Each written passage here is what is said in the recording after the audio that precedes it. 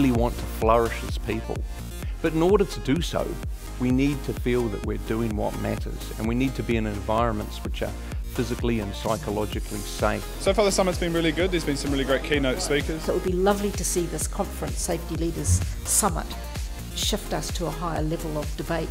I'm actually quite enjoying it. There's a lot of information there that's come out, particularly this morning in the panel discussion, which I found to be quite interesting. It's been some really good speakers, sort of, especially with the new Health and Safety Act, sort of make it clearer and easier for people to understand what the implications are moving forward. We need to know what this process of risk identification, risk mitigation and risk control is. We need to know what causes accidents. It's not that people don't want to be safe, they already think they are.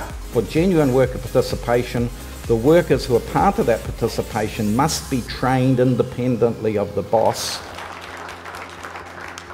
From a sponsor's perspective, the event's a perfect platform to really introduce the company to a wide variety of people from various levels in the industry and in the health and safety sector. So it's marvellous for us and it's working really well. I've connected with a couple of exhibitors, so I've come to the conference so far with a couple of key questions I've looked to have answered, and so far just ticking them off the list as we go through. For me, it's probably the premier event because this has the conference in it, so we get all the key decision makers in the industry here.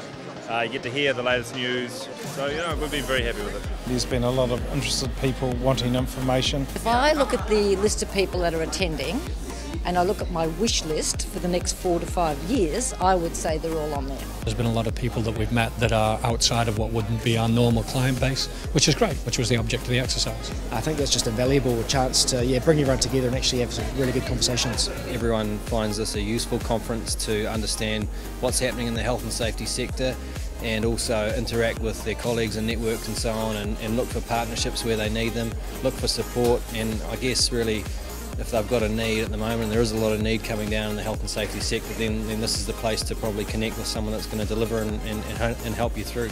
Yeah, it's just a matter of networking for us and just getting our name out, our brand out in front of the key people that make a difference in our industry. Yeah, it's really well organised and well planned out, and the way in which the delegates move through the event is really good. You've got a lot of guest speakers from different industries, local and abroad, whether it's HASNO or health and safety or health and well-being. I think a summit like this is great.